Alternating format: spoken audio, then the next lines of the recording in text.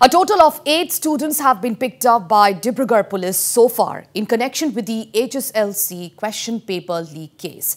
Most are class 11 students of 𝗡𝗢𝗥𝗧𝗛𝗘 Academy, Dibrugarh. This was informed by Dibrugarh SP 𝗡𝗢𝗥𝗧𝗛𝗘 Mishra. Speaking to Northeast Live, SP Mishra revealed sensational details of the case. He said that the students allegedly forwarded the question paper through their smartphones and charged prices ranging from Rs 500 to Rs 2000 from recipients. SP Mishra further stated that the next step will be decided by the CID only.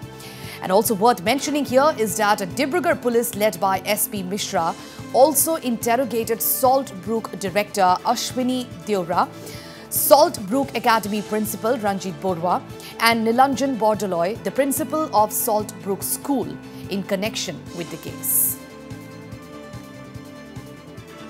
So far, we have 8 students who are being interrogated, and there is one more informant who is with us. So total 9 persons are there. All are students? 8? One is not a student, the other 8 are students, and some of them, we are verifying their age. We have asked their parents to produce the age certificate so that we can verify their age and take legal action accordingly. Students are mostly from 𝗡𝗢𝗥𝗧𝗛𝗘 School, Academy actually, and remaining that one person is from Dhemaji.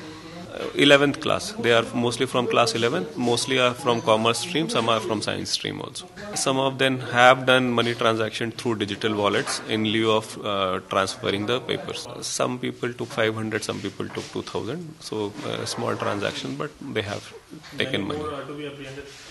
As we get evidence against the involved people, we will take legal action. The case was originally registered in CID. We have only got a requisition to assist CID.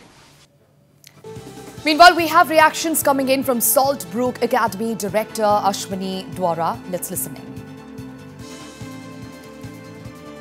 It was an interaction with the superintendent, not an interaction, but an interaction with him. The interaction was that he was worried about the education system, assured us his interest. Also, there's something which is not good for the society, as we agreed to that. And if these students were there involved in all this, then whatever they have to face the law. The question here is, I was worried about how did it land, because our institute has closed down many days back. There was no one, because the course is over. But they have come yesterday, or day before yesterday, I don't know which day, they have come because their admit card is supposed to be given today. So they have to be appearing in the exam? Yes. Higher secondary, first year. All hostel students. Last night, everyone from the hostel. These are all not Dibrugarh town, they're from outside Dibrugarh town. I have asked the superintendent police, I am requesting you, please release these boys so they can appear for the exam. Then he said, no, the matter has gone to CID, I cannot tell them anything. I said, okay. This problem has been going on. The only way it can be resolved is to pass a law. Pass a law that if anyone is found with these papers, you will be arrested and taken action, severe action. Otherwise, if you get it, then delete it. No spreading of news. That's why the law, that the government should pass a law, then only this thing will stop. Otherwise, it will never stop. It has been going on for years. Not today, it's going on for years.